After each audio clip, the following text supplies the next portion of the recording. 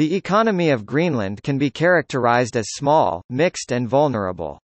Greenland's economy consists of a large public sector and comprehensive foreign trade. This has resulted in an economy with periods of strong growth, considerable inflation, unemployment problems and extreme dependence on capital inflow from the kingdom government. GDP per capita is close to the average for European economies, but the economy is critically dependent upon substantial support from the Danish government, which supplies about half the revenues of the self-rule government, which in turn employs 10,307 Greenlanders out of 25,620 currently in employment 2015. Unemployment nonetheless remains high, with the rest of the economy dependent upon demand for exports of shrimp and fish.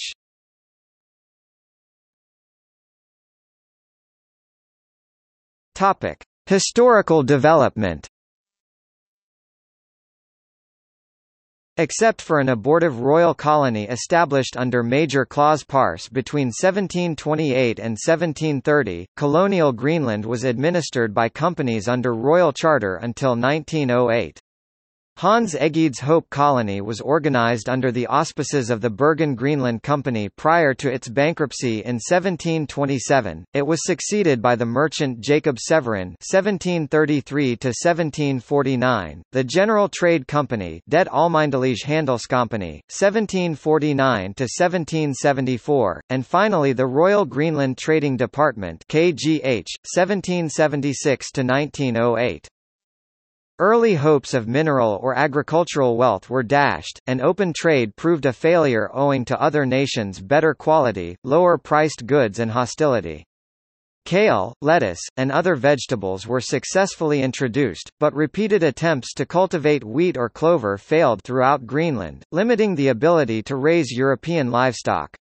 After government-funded whaling failed, the KGH eventually settled on maintaining the native Greenlanders in their traditional pursuits of hunting and whaling and enforced a monopoly on trade between them and Europe. Repeated attempts to open trade were opposed on both commercial and humanitarian grounds, although minor reforms in the 1850s and 60s lowered the prices charged to the natives for luxuries like sugar and coffee, transferred more of the KGH's profits to local communities, and granted the important Ivigtut Cryolite concession to a separate company. During the years before World War I, the KGH's independence was curtailed and the company folded into the Ministry of the Interior. Climate change, apparent since the 1920s, disrupted traditional Kalalit life as the milder weather reduced the island's seal populations but filled the waters offshore with cod. After World War II, reforms were finally enacted by the Danish Greenland Commission composed of Greenland Provincial Council members and Danish economists. The report outlined a program to end the KGH model and establish a modern welfare state on the Danish model and supported by the kingdom government. The KGH monopolies were ended in 1950, Greenland was made an equal part of the Kingdom of Denmark in 1953 and Home Rule granted in 1979. The KGH had long opposed urbanization of the Kalalit Greenlanders, but during the 1950s and 1960s the Danish government introduced an urbanization and modernization program aimed at consolidating existing settlements. The program was intended to reduce costs, improve access to education and health care, and provide workers for modernized cod fisheries, which were growing rapidly at the time. The program faced a number of problems including the collapse of the fisheries and the shoddy construction of many of the buildings, particularly the infamous Block P, and produced a number of problems of its own, including continuing unemployment and alcoholism.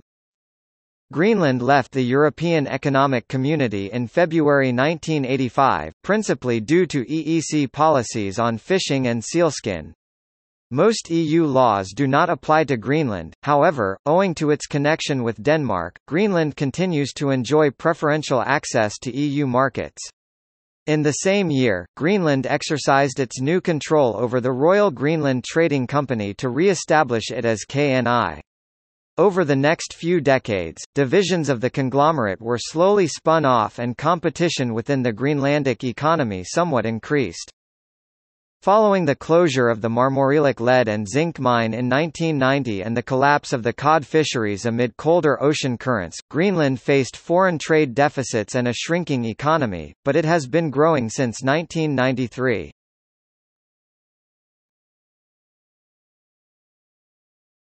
Topic: Sectors of the economy. The Greenland economy is extremely dependent on exports of fish and on support from the Danish government, which supplies about half of government revenues. The public sector, including publicly owned enterprises and the municipalities, plays the dominant role in the economy.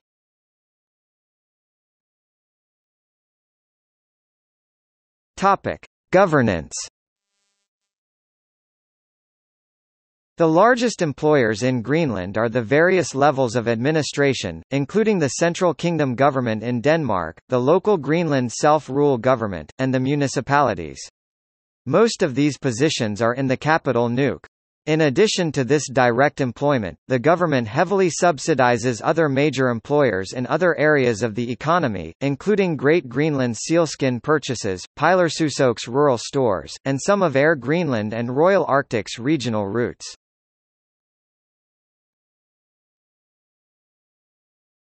Topic: Fishing industry. The second largest sector by employment is Greenland's fishing industry. The commercial fishing fleet consists of approximately 5,000 dinghies, 300 cutters, and 25 trawlers. While cod was formerly the main catch, today the industry centers on cold water shrimp and Greenland halibut. The fish processing industry is almost entirely centered on Royal Greenland, the world's largest retailer of cold water shrimp.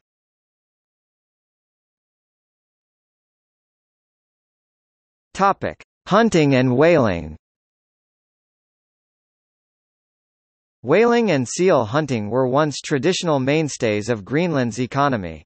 Greenlanders still kill an estimated 170,000 seals a year and 175 whales a year, ranking them second and third in the world respectively. Both whaling and sealing have become controversial, limiting the potential market for their products. As such, the only seal tannery in the country, Great Greenland in Qaqortoq, is heavily subsidized by the government to maintain the livelihood of smaller communities which are economically dependent on the hunt. Reindeer or caribou are found in the northwest of the island, while muskoxen are found in the northeast and at Kangerlussuaq. Because the muskoxen's natural range favors the protected Northeast Greenland National Park, it is a less common object of hunting than in the past. Polar bear and reindeer hunting in Greenland still occur but are regulated to avoid endangering the populations.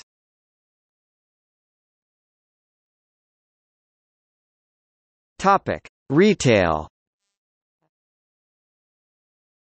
Approximately half of total sales are conducted by KNI, the state-owned successor to the Royal Greenland Trade Department, its rural sales division Pilarsusok, or its daughter company, which has been purchased by the Danish Dagrofa, Pacific. The third major chain is the Brugsen Association of Cooperatives.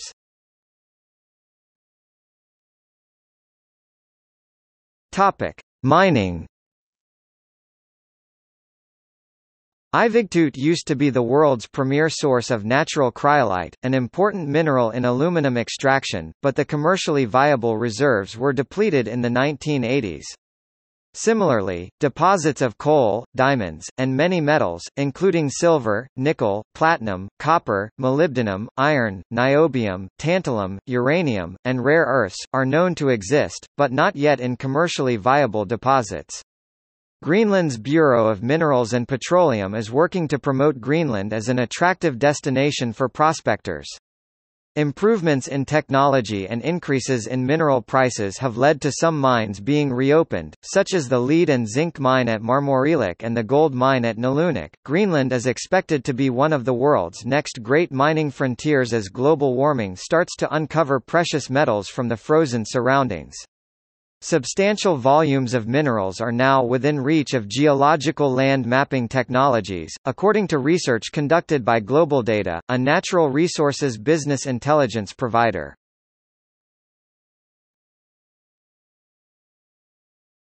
Topic: Energy.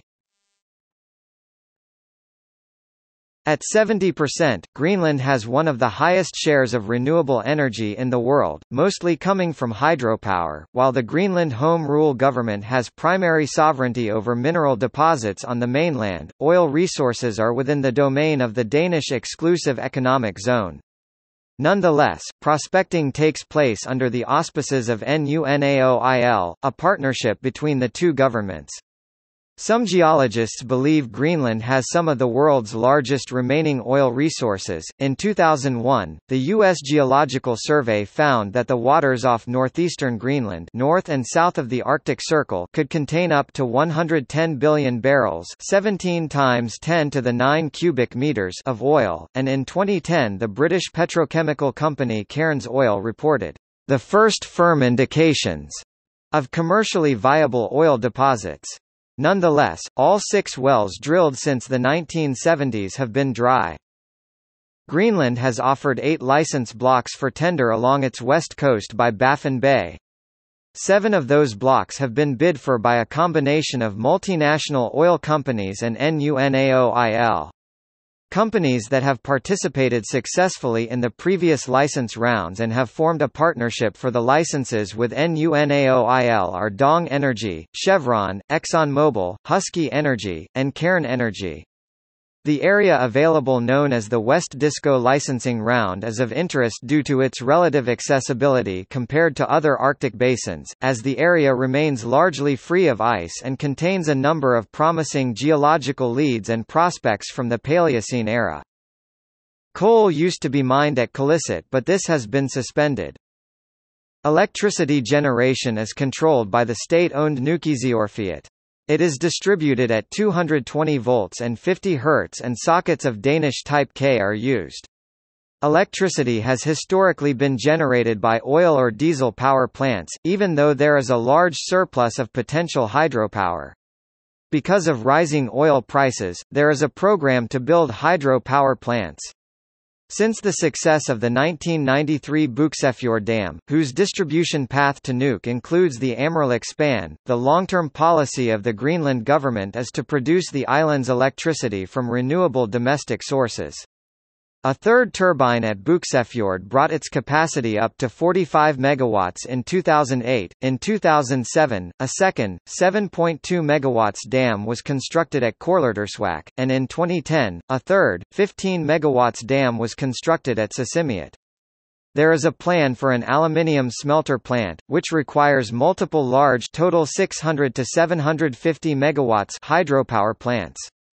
Domestic heating is provided by electricity at locations where there is a hydro power plant.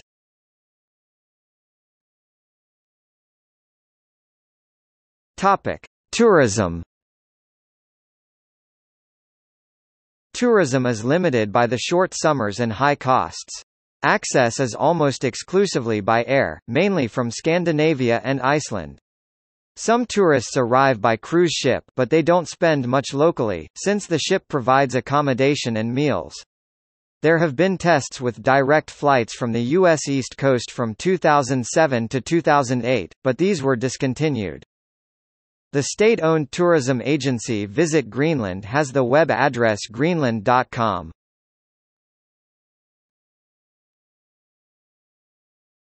Topic: Agriculture and forestry. Agriculture is of little importance in the economy, but due to climate change, in southern Greenland, the growing season averages about 3 weeks longer than a decade ago, which has enabled expanded production of existing crops. At present, local production accounts for 10% of potatoes consumption in Greenland, but that is projected to grow to 15% by 2020. Similarly, it has enabled new crops like apples, strawberries, broccoli, cauliflower, cabbage, and carrots to be grown and for the cultivated areas of the country to be extended, although even now only about 1% of Greenland is considered arable. Expanded production is subsidized by the government through purchase guarantees by the state-owned Neki A.S. grocery store chain. The only forest in Greenland is in the Kingua Valley near Nanortalik. It is protected and not used for forestry. Topic: Animal husbandry. Animal husbandry consists mainly of sheep farming, with free grazing flocks. Modern sheep farming methods were introduced in the early 20th century, with the first farm built in 1906. The farms provide meat for local consumption and wool mainly for export. Some 20,000 lambs are slaughtered annually in Narsak by the state-owned Neki A.S. The lack of private land ownership rights on Greenland forces farmers to jointly agree to terms of land usage. In the south, there is also a small cattle farm. Reindeer herding has been introduced to Greenland in waves since 1952. Supervision by Scandinavian Sami ended in 1978 and subsequent results were dismal. Repeated attempts in Midwest Greenland in the 1980s and the 1990s failed due to the immobility of the herds, which destroyed their forage. In 1998, the remaining herd was sold to the Nuuk municipality and removed through hunting. At that point, only one Greenlander was still a deerherd, the rest, about 20 people, were still hired Norwegian Sami. Although the conclusion was drawn that reindeer herding was incompatible with the local culture, the southern herds continue to prosper. In 2008, there was still a strong herd at the Isatok reindeer station maintained by the Icelander Stefan Magnusson and Norwegian Ole Christensen.